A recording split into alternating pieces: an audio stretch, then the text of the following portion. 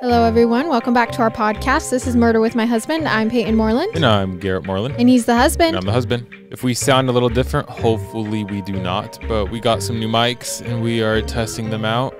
And we won't know how it sounds until we're done editing. Jeez, our live show is just coming up. Live show is coming up. Wait, it's next week. Don't say that. It's pretty scary. That's so scary. And you know what else is coming up? Good old Halloween. We're not really doing anything. Are we doing anything this year for Halloween? Yeah, our live show. But after that? Maybe, a couple pumpkins, couple bobbing for apples, couple spooky movies. Hanging out with some witches.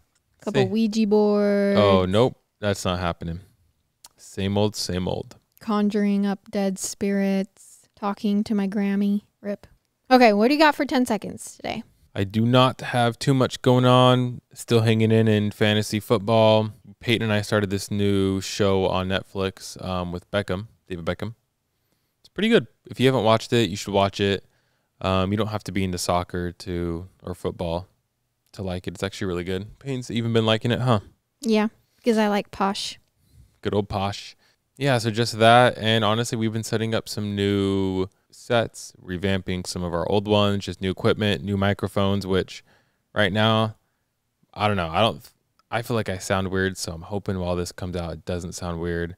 So I've just been busy doing that, just working away. We revamped my Binged set, and if you haven't listened, guys, please go listen to Binged. It's just me by myself, but I'm going to shamelessly plug my podcast and ask you to go listen, and while you're listening, give me a 5-star review.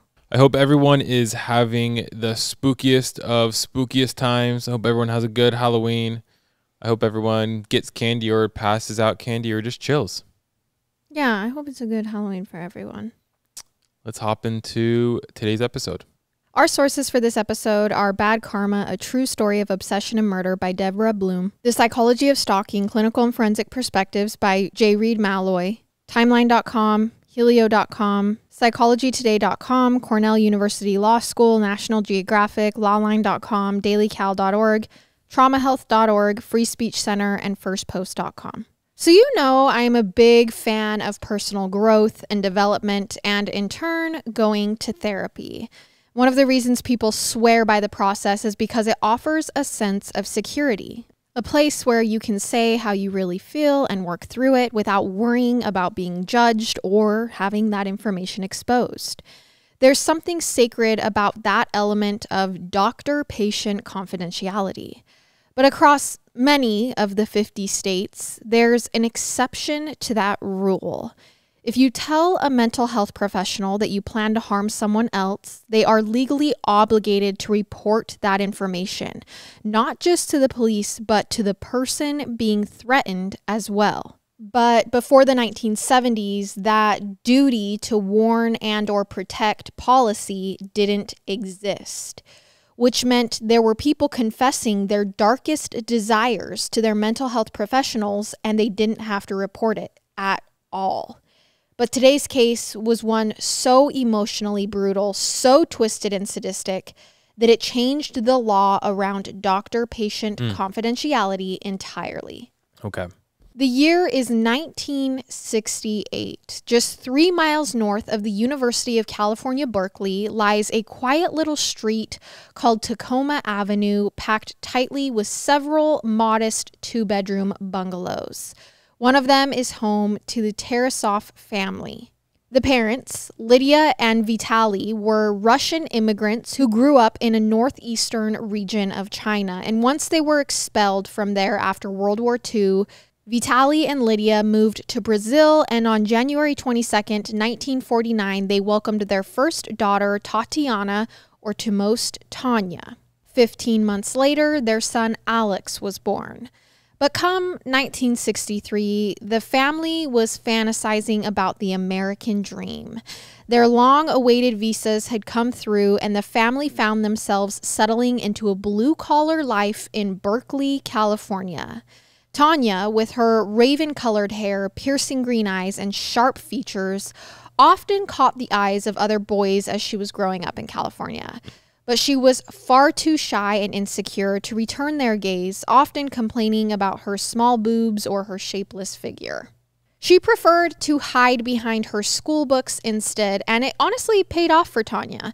By the time she graduated from high school, her grades were nearly perfect, and Berkeley was her college of choice. But Tanya's father wasn't exactly the supportive type. After long hours spent working a menial job at a mechanic shop, he'd come home to tell Tanya she was too dumb to ever get accepted to UC Berkeley, that she shouldn't even bother trying, which might explain some of the insecurities Tanya harbored much of her life. Her father was so strict that he would never let her date, let alone look in a boy's direction. She wasn't allowed to wear makeup, and she was required to adhere to an early curfew. Jeez. Vitaly once told her if he ever caught her sneaking out, he would beat the living daylights out of Tanya. So yeah, going to Berkeley was kind of out of the question, especially with the way things had been going on campus lately.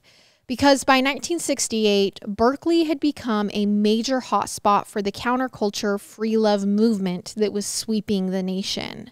For the 19-year-old Tanya, it was liberating to see boys growing their hair past their shoulders and girls wandering braless through the quad. People openly smoking pot and experimenting with psychedelics alongside conversations of sexual awakenings.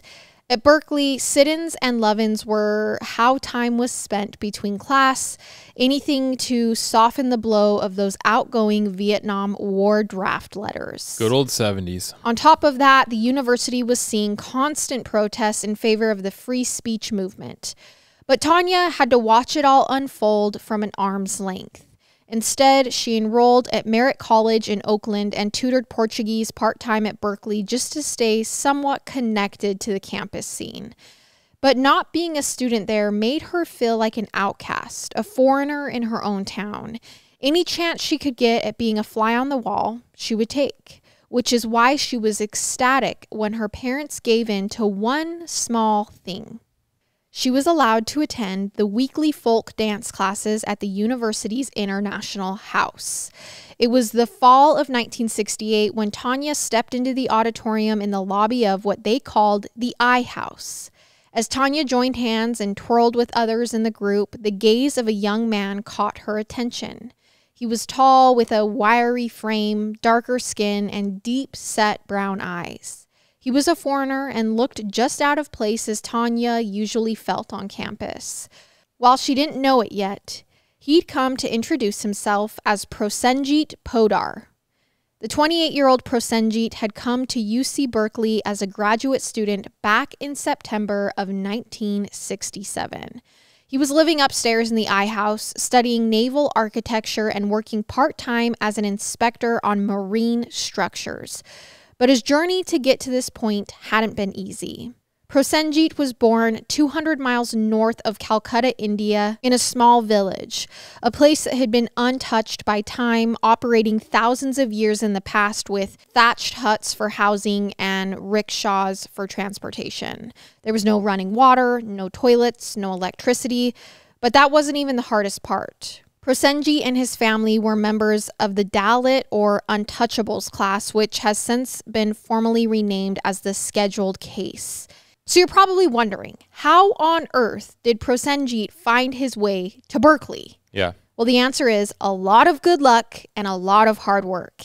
As a kid, his father actually sat outside of a school every day and spied on the classes to learn how to read and write. Wow. Because of that, his father was able to get a higher paying job so Prosenjit could receive his own education. Because when he was in grade school, Prosenjit proved he was actually brilliant when it came to math and chemistry.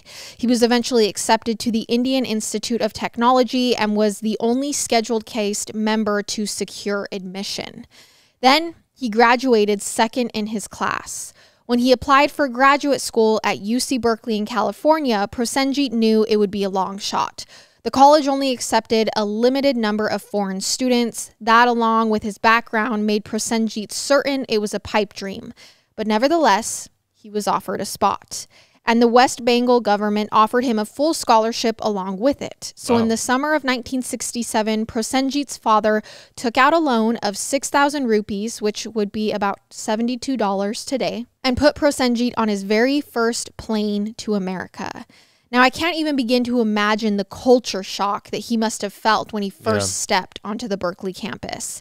He goes from this tiny remote village with no electricity to rock and roll music, free love, and student protests. Also, the fact that he comes to America and he's going to Berkeley, and it's completely different than the, I guess, social class he was in. Yes. In his country. So, I mean, that alone would be a huge culture shock. Oh, it's like another planet 100%. for this guy. Yeah. But over time, he opens up a little bit, starts socializing with other international kids in his dorm, gets a part-time job. He's kicking butt in school, trying to stay focused on the real reason he's in America. He doesn't want to let anyone, especially his family, down. But then he goes to that dance and he lays eyes on the 19-year-old Tanya. Now, it takes a few more times of going to that dance class for Prosenjit to work up the courage to actually speak to Tanya. Because every time he sees her, he's paralyzed by how beautiful she is. And the more he prolongs this introduction, the more nervous he gets. Remember, even though Prosenjit is 23 years old, he has zero experience when it comes to talking to women because of his cultural upbringing. Even today in India, almost 90% of marriages are arranged by the parents. People don't go around socializing and dating with the opposite sex to find the person they want to spend the rest of their life with. So as Prosenjit watches Tanya glide around the room, all he can hear is his mother's words ringing through his head. No beef, no alcohol, no getting involved with an American girl. Man, I'd love to know more about the whole arranged marriage stuff. Yeah. It's just such like a unique way to do things. I wonder how many listeners we have that have been in arranged marriages from there. But one evening, when that music stopped, so did his mother's voice. Prosenjit took a deep breath, walked right up to Tanya, and asked her for her name. When she smiled and asked him his name back, it was like all that fear had melted away. Prosenjit was completely smitten. A few days later, Prosenjit worked up the courage to finally ask Tanya on a date, and she agreed. But when the day came for the two to meet up, Tanya started to get cold feet. She realized she'd made a mistake.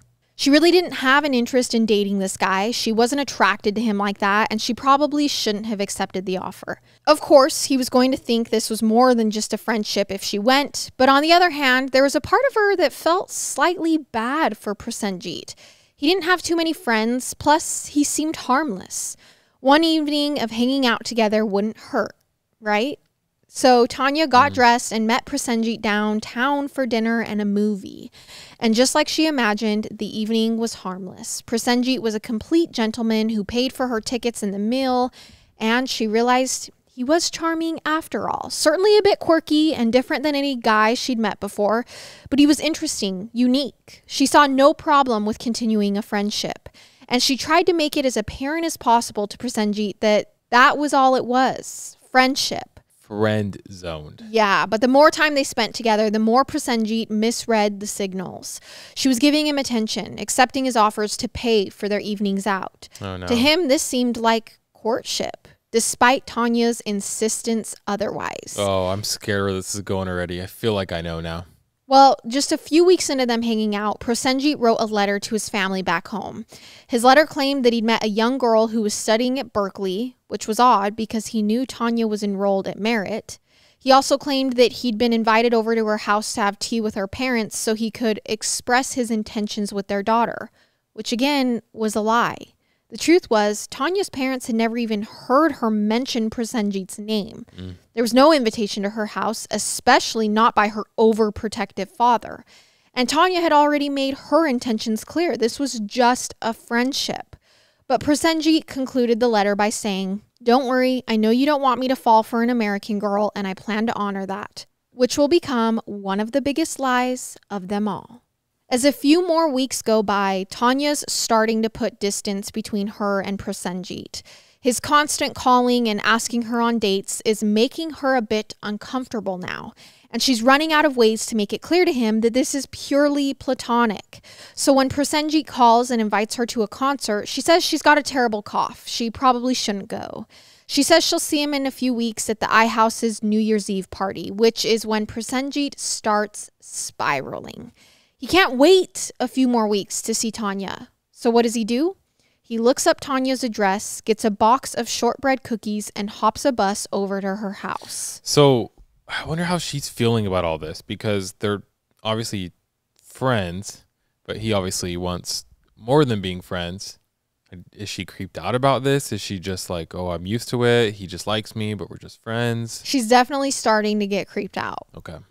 He walks up to her front door and rings the bell again and again, but after a few minutes, no one answers. So he puts the cookies on the doorstep and leaves, but not before opening the family's car in the driveway and taking a piece of clothing that he imagines must belong to Tanya. Oh no, we're getting to that point now. Now, cut to a few days before the New Year's Eve party. Prosenjit still hasn't seen Tanya, but he's so committed to this fantasy of winning her over that he does the unthinkable, at least in Indian culture. He goes and buys her a sari.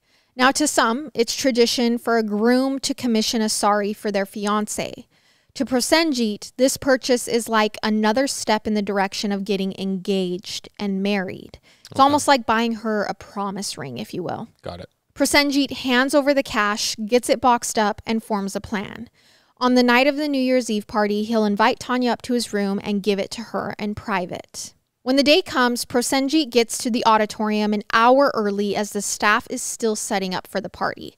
For hours, he watches and waits for Tanya to arrive when suddenly he spots her in the crowd. He tells her he'd been waiting for her and asks how she'd like the cookies he'd brought to her house a few weeks ago. Tanya tells him it's not a good idea to just drop by unannounced, mainly because her father is so strict. But before he can even invite Tanya back up to his room to give her the sari, she excuses herself from the party. For nearly an hour, Prosenjit waits in the lobby for her to return, only she never does. Okay. He counts down the new year alone and eventually retires back to his dorm room where he's convinced himself that Tanya must have run off with another man, especially when she refuses to see him or returns his calls after that night. Oh, man. This guy needs to relax. She's just creeped out. Yeah. And that's when Prosenjit sinks into his deep depression. He stops showering and eating. He begins skipping class and missing shifts at his job. This thought of losing Tanya becomes all-consuming. Yeah, he's just obsessed about it. After a few more failed attempts at making contact with her, Prosenjit writes her a letter. In it, he says he can no longer be her friend, that it's best if they lost touch completely. He stamps it and sticks it in the mail. But when Tanya reads it, it only makes her feel sorrier for her actions. She calls him to apologize, eager to mend his broken heart, and ask if he would meet with her. Oh, no. Maybe there's a way they could come to some sort of understanding. Maybe this whole thing is just a giant cultural divide.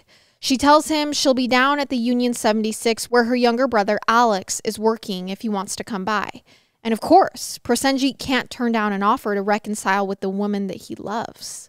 When Prosenjit gets to the gas station, he's secretly thrilled to see Tanya's glowing face. And she seems equally happy to introduce him to her 18-year-old brother Alex. At first, Alex is hesitant of Prosenjit. He's heard stories about him showing up at the house unexpectedly. But that afternoon, Prosenjit kind of redeems himself. Alex happens to be working on a car he'd just bought, and he can't get the thing to start. However, Prosenjit, the genius engineer, is happy to help. He takes one look under the hood and proposes a quick solution to Alex that actually works. And when he gets the car running, it's like the best moment of Prosenjit's life. Mainly because Tanya's there to witness him playing the hero. Oh, man. This is getting scary. Plus, he's just won over the admiration of Tanya's little brother. But, you know, good for him, because that's a pretty good way to win over the family. Well, he is a genius. That's smart. I couldn't do that. Over the next several months, a friendship begins to form between Prosenjit and Alex. So now between him and the brother. And in Prosenjit's mind, he's now one step closer to winning over Tanya's family. It's only a matter of time before she falls in love with him too. He was still upset he's never gotten a formal apology from Tanya for the way she'd been treating him over the last several months. But in his mind, he still believes she feels that connection. Otherwise, why would she have called him to try and mend fences? So to prove that Tanya really does have feelings for him, Prosenjit devises a new plan. He'll tape record their conversations so he can go back and dissect everything she says. Oh my gosh. What is wrong with this guy? Over the course of a few days, Prosenjit rigs his dorm room with hidden microphones. What the That Friday evening, just before dance class, he intercepts Tanya in the lobby of the I House. He tells her he sprained his ankle and will have to sit tonight's class out. Would she have any interest in just hanging out in his room instead? Interestingly enough, Tanya agrees. Once they're settled into his room with the audio tapes secretly recording, she says she's sorry for the way she's treated him over the last few months, but she was a little bit depressed. There was a boy that she liked who wasn't returning her phone calls. Tanya bursts out into tears and cries into Prosenjit's arms, which only makes Prosenjit fall in love with her more. Oh man, he's got to realize it's the opposite's happening. Well, and that's when he remembers it. The sorry, the one he planned to give her on New Year's Eve. Yeah. So he gives Tanya the gift and she accepts it, which in Prosenjit's eyes means she's essentially accepting his marriage proposal. It's just really hard when cultures are so different. Yeah. Well, and I'm not saying one's right or wrong. Yeah. I do still think his behavior is abnormally creepy. I mean, setting up microphones in a room is, that's weird. Yeah. We're married and I wouldn't do that. And to make matters even worse, he has this all on tape so he can prove to himself and to others he isn't crazy. Like, she accepted the sorry. Yeah. The relationship isn't one-sided like some may have believed. But of course, Tanya knows nothing about the cultural importance of the gift that she's just received. So while he expects her behavior to change in the days following that gift, it doesn't. Tanya still goes on about her life, doing things on her own time and often not returning his calls as promptly as he likes. So Prosenjit spirals back into that dark depression. He spends hours laying in bed, listening to that tape recording of Tanya under the covers. Oh my gosh. Trying to dissect what she said to him, trying to find out where things went wrong. Again, he stops eating, showering, going to work, and to class, to the point where one of his professors makes a comment to Prosenjit's friend, who we'll call Arjun. If he doesn't shape up, Prosenjit will flunk out of UC Berkeley. He'll lose this incredible opportunity and will likely have to return to India. Now, of course, Prosenjit's behavior is making his friends, like Arjun, worried. But what's more troublesome is the comments he's making directly to Tanya. After one argument, Prosenjit tells her he wants to build a bomb and stick it in her purse. What? Naturally, Tanya finds this unsettling, but there's something in her gut telling her Prosenjit is just too in love with her to ever actually do any harm to her. It's the opposite. When someone's too in love with you, they'll do anything. Well, and I think it's just to the point where she's like, this guy just has like this really creepy crush on me, and I try to let him down softly, but... Love kills, man. I would never kill you though, babe. So Tanya begins looking for a change. Even if she did shut Prosenjit out, it would be hard to avoid him if she got into Berkeley next semester, which is what she's planning. Because in the spring of 1969, Tanya fills out an application to Berkeley despite her father's wishes. When she learns she'll have to wait until the summer to find out the results, Tanya starts looking for a temporary distraction. Tanya's aunt, who's still living in Brazil, has invited her to come spend 2 months with her. Tanya figures maybe this will be a good escape from her overbearing father and the obsessive Prosenjit. But when she breaks the news to Prosenjit, it's really ugly. He berates her for not discussing the plans with him first before she made her decision. Even worse, Tanya jokes that perhaps during this time he can find someone new. The next morning, Prosenjit storms into the dining hall, takes a seat across from his friend Arjun, and asks him what he would do if he killed Tanya. That's when Arjun looks Prosenjit dead in the eyes and tells him, "I'm taking you to see a psychiatrist." So did he call the police or what? Well, he took him to see a psychiatrist. Oh, he actually took him? Yes. Oh, I thought he was kidding. Well, this wasn't the first time Arjun had made the proposal. In fact, he'd been pressing Prosenjit for weeks about seeking help. Which is, what a good friend. Because I feel like if one of my friends started doing that, I'd be like, dude, don't talk to me. I'm not your friend anymore. Babe. I can't deal with this. Sometimes people need help. Sometimes they do need help. Not for me. Call the ambulance. Call an ambulance. But not for me. Remember, though, Prosenjit comes from an entirely different world. Psychology and therapy were not customary in his small village. But Tanya going to Brazil was more than he could handle. So Arjun escorts him to meet with Dr. Stuart Gold, one of the staff psychiatrists at Berkeley. Although unconventional, Prosenjit asks if Arjun can sit in on their session with him. It's All like, right. friend, come on. I don't know. This is getting a little weird, right? And that's when Arjun tells Dr. Gold about Prosenjit's misconceptions regarding the relationship, how it had led him to depression. So basically his friend is explaining the whole situation to the doctor, how he'd edited the tapes he'd recorded of Tanya to make it sound like she was saying, I love you. He edited the tapes? Yes. To her saying, oh I my love gosh. you. We're just at, like, we're way past the point of, okay. And friend knows. Friend knows. Yeah. Between the delusional fantasies about the relationship, the not eating and bathing, and the strange smirking Prosenjit was doing throughout the entire session, Dr. Gold comes to a conclusion. Prosenjit is living with paranoid schizophrenia. So he tells Prosenjit that he will benefit most from an outpatient program and assigns him to a therapist who he can visit on a weekly basis. His name is Dr. Lawrence Moore, a rising star in their department. Prosenjit has his first session with Moore right around the time Tanya leaves for Brazil on June 14th, 1968. Every Tuesday at 10 a.m., Prosenjit takes a seat on Dr. Moore's couch and the two work on ways to get Prosenjit's focus off of Tanya. I think what is weird is that, not weird, but scary, is he's talking about this girl he loves, right? And he's telling someone publicly. I feel like I would want to know.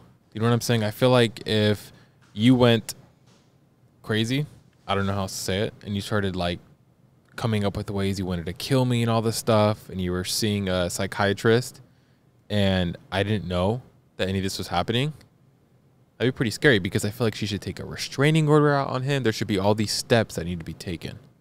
Well, now there is? Now there is. Oh, so this is, okay. That's This why is you said what you said at the beginning? Yes. Yeah, duh.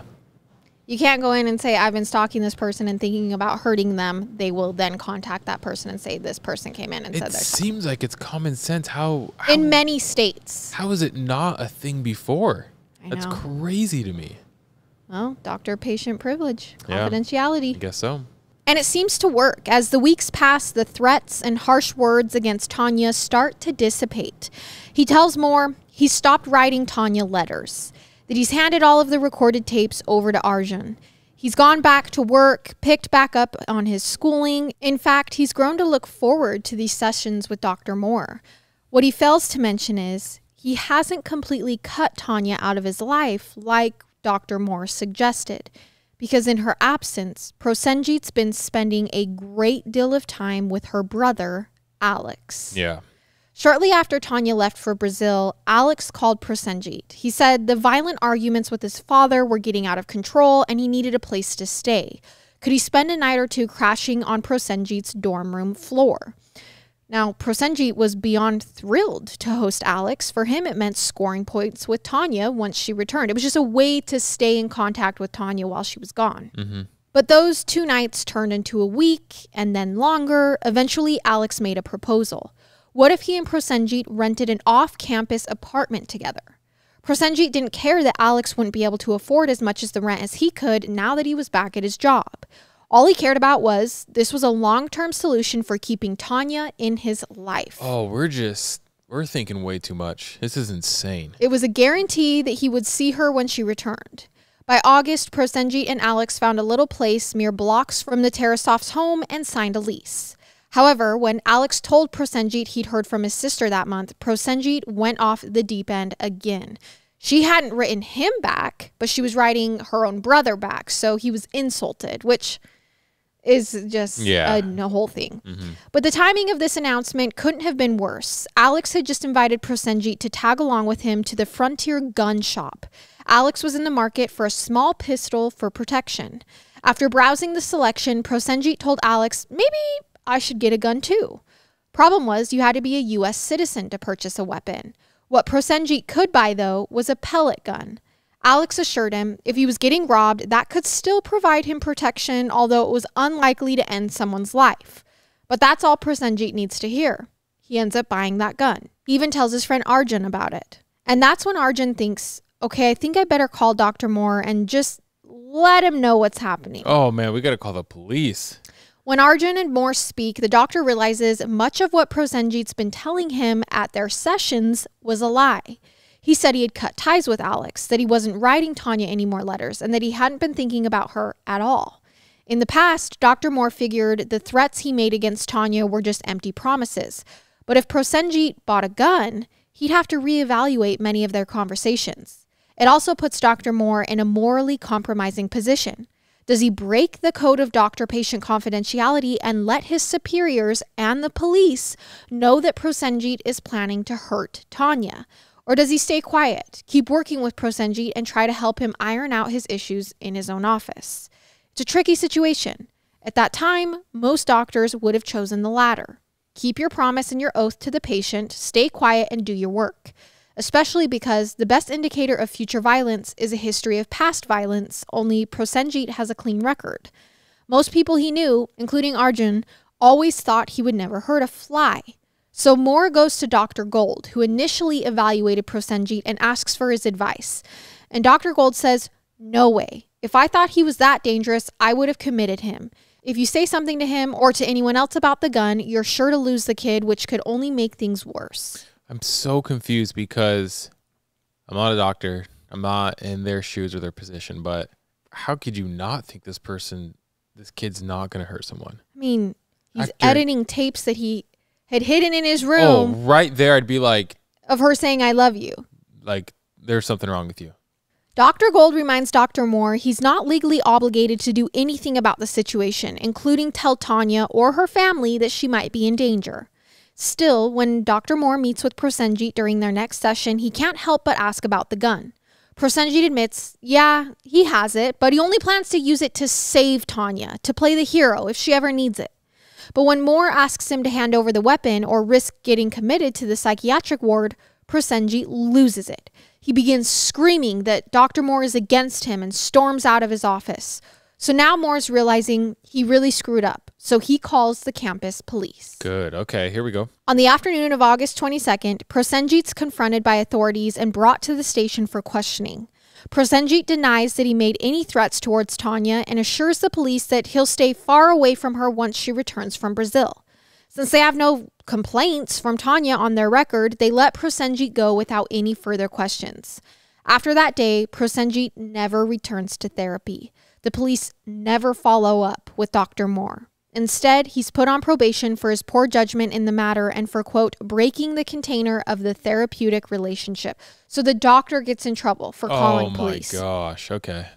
As a result, Tanya's family is never told of the threats against their daughter, so when Tanya lands stateside on September 10th, she's completely unaware of the chaos that had been unfolding in her absence. Instead, she's welcomed home with a piece of good news. She's been accepted to Berkeley. And while her father still insists she isn't going, Tanya is done listening. She starts looking for her own apartment and prepares for classes to begin that October. But almost the minute she returns, Prosenjit starts inserting himself back into Tanya's life, following her around at parties, showing up while she's out lunching with friends, watching from outside of her home.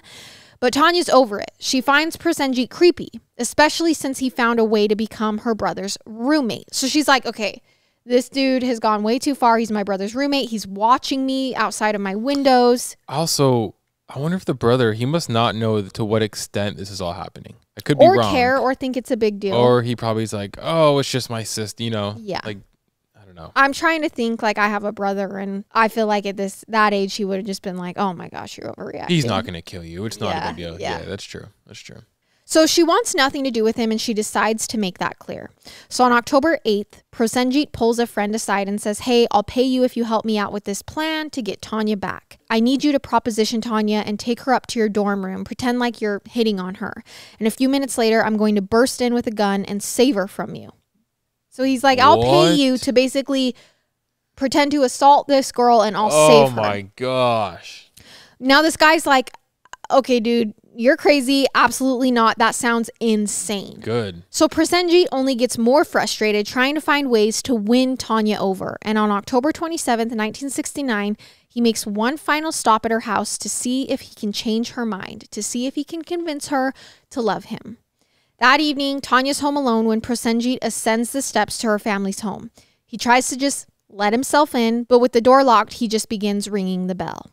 Tanya opens the door and tells Prosenjit he shouldn't be here. Her father will be home any minute, and if he catches him here, it wouldn't go well for either of them. She then tries to slam the door on Prosenjit, but he wedges his foot in between the crack. He then pushes the door open with so much strength that he falls face down on the floor inside of the home. Completely humiliated, Prosenjit rises to his feet with this sadistic look in his eyes, one that Tanya has never seen before, and she becomes terrified. Yeah. He grabs her as she starts to scream at the top of her lungs. Then she begins clawing at his face. That's when Prosenjit pulls the pellet gun from his belt and fires at her until he's unloaded everything in the chamber. What the freak? But just like Alex had told him, a pellet gun wasn't going to end her life. The injured Tanya leaps toward Prosenjit, trying to defend herself. But Prosenjit acts quickly. He grabs a knife and stabs Tanya over and over again as she rushes towards the front door. Screaming and crying, Tanya makes it out the front lawn until the noise stops and she collapses. Prosenjit, hovering above her with the weapon still in hand, looks up and sees there's no getting out of this one. A little boy is standing, watching horrified from around the corner. A dog in another yard is barking wildly. A woman holding a bag of groceries is stopped watching, mouth open, from her porch across the street. Prosenjit catches his breath, turns around, and goes back into the house where he phones the police. And he tells them, I just stabbed my girlfriend. Okay. As soon as they arrive, Prosenjit willingly surrenders. Meanwhile, Tanya is taken to Herrick Memorial Hospital, but is pronounced dead on arrival. I thought for sure she was going to be alive. Prosenjit Potter was charged with first-degree murder, but pled not guilty by reason of insanity, which might have been a good choice. In August of 1970, he was found guilty of second-degree murder and sentenced to 5 years to life in the California Medical Facility. Prosenjit appealed the sentence and instead of a new trial was deported back to India in 1974. Oh, wow. He went on to have an arranged marriage, a daughter, and later received a scholarship to resume his studies in naval architecture at a university in Germany. Nope, there's no freaking way he got married and has kids. While Prosenjit got to go on to resume a basically ordinary life, Tanya's parents were left to pick up the pieces, wondering how no one had a duty to warn them that their daughter had been in imminent danger. I mean, he had told multiple people he wanted to harm her. I don't understand how that wasn't a rule. I don't know what slipped through. Something is wrong. Something's not okay there.